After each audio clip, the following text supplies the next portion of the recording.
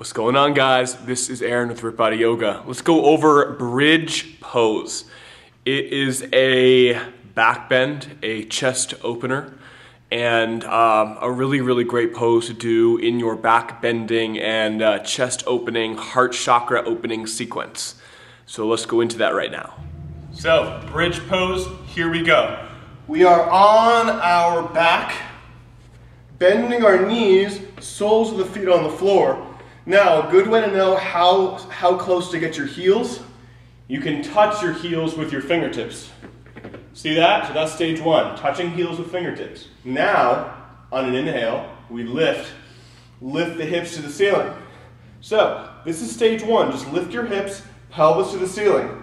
Now, from here, you can stay here, pressing into the floor with your feet, which will help lift your chest towards your chin. Now, things to note from here, I'm not squeezing my butt. I'm actually releasing my gluteus, but I'm pressing through the inner arches of my feet. So you may be asking yourself, what the heck is pressing through the inner arches of your feet?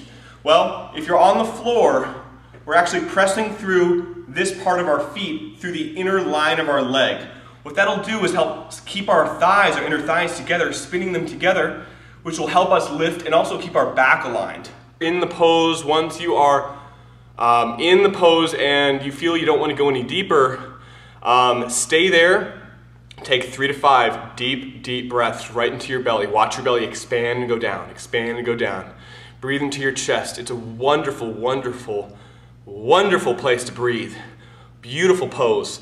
And depending on your flexibility, you can take it as little, as deep or as shallow as you want. Maybe just lift your hips a little bit off the ground.